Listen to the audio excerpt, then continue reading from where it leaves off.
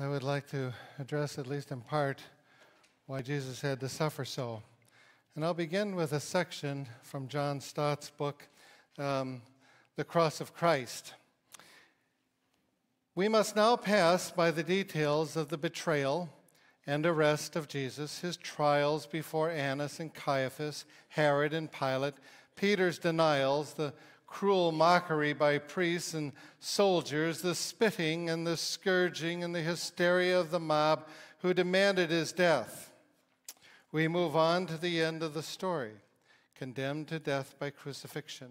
He was led like a lamb to the slaughter, and as sheep before their shearers is silent, so did he not open his mouth. Carrying his own cross until Simon of Cyrene was compelled to carry it for him, he will have walked along the Via Dolorosa out of the city to Golgotha, the place of the skull. Here they crucified him. The evangelists write, declining to dwell on the stripping, the clumsy hammering home of the nails, or the wrenching of his limbs as the cross was hoisted and dropped into its place. Even the excruciating pain could not silence his repeated entreaties. Father, forgive them, for they do not know what they are doing. The soldiers gambled for his clothes. Some women stood afar off. The crowd remained a while to watch. Jesus commended his mother to John's care and John to hers. He spoke words of kingly assurance to the penitent criminal crucified at his side. And meanwhile, the rulers sneered at him, shouting, "He saved others, but he can't save himself." Their words, spoken as an insult, were the literal truth. He could not save himself and others simultaneously. He chose to sacrifice himself in order to save the world. Gradually, the crowd thinned out. Their curiosity glutted. At last, silence fell, and darkness came. Darkness, perhaps, because no eye should see, and silence because no tongue could tell the anguish of soul which the sinless Savior now endured. Here's the question. Why did Jesus have to suffer so? By now, most of us understand the need for a sacrifice in order to appease God's wrath, but why did it have to be such an agonizing death? For we are not talking just about physical pain, but emotional and spiritual pain. There is not a complete answer, but we can say some things that partly answer the question. And here's the first answer. As a substitute, Jesus would have to suffer all we would otherwise have to suffer. I'll say it again. As our substitute, Jesus would have to suffer all we would otherwise have to suffer. Now I'll explain. In other words, if Jesus was our substitute, and he was, then he had to suffer everything we would suffer if we were to die in unbelief and be separated from God. He suffered the agony of what we would have suffered dying in our sins. Now first, let's just talk about his need to suffer physical death. We will talk about the spiritual part in a little bit, but let's focus for right now on physical death because it is a part of sin. The requirement for a priest in Hebrews 5 is that he be able to identify with those who he represented. So it was necessary for Jesus to die a physical death, which is one result of the fall. And you say, well, how does that apply to you and me? Here's how it does relate. When a person is dying and finds himself or herself praying, he or she can know that God, through Christ, has suffered this and cares deeply for him in that moment. Moreover, he will carry us through that moment. The real connecting point between God and us is the incarnation. God became a man.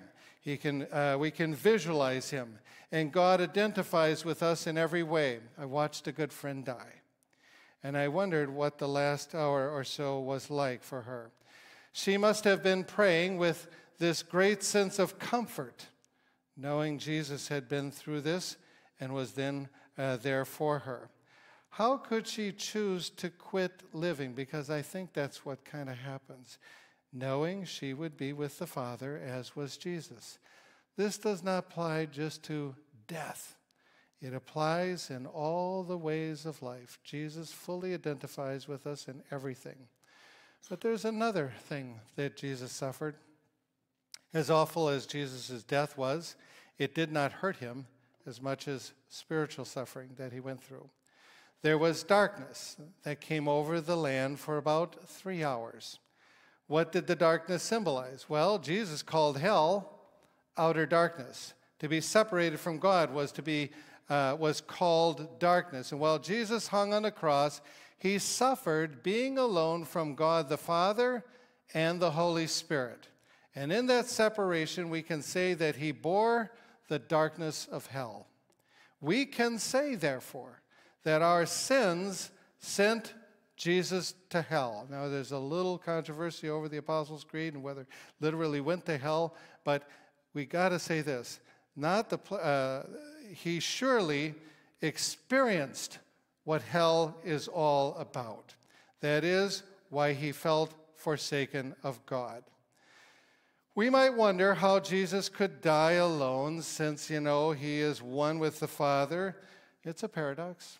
It's a paradox. But who can explain the Trinity and the mysteries of God? We just accept them by faith and the faith of children. This much we know. Jesus suffered as a substitute to identify with everything the judgment of God would bring. That is, bring on us, so that through faith we are now exempt from that judgment. There's another reason Jesus suffered so, and that is he had to show us certain things or teach us certain things. And the first thing he taught us about was the seriousness of sin. Sin must be a very serious matter if God had to go to such lengths, that is, the offering of his Son. If sin was not such a grave issue, then would there have been a need for such a gruesome sight? Since we live in a world of sin and with our own sin day to day, we don't really think about the seriousness of it. But it is.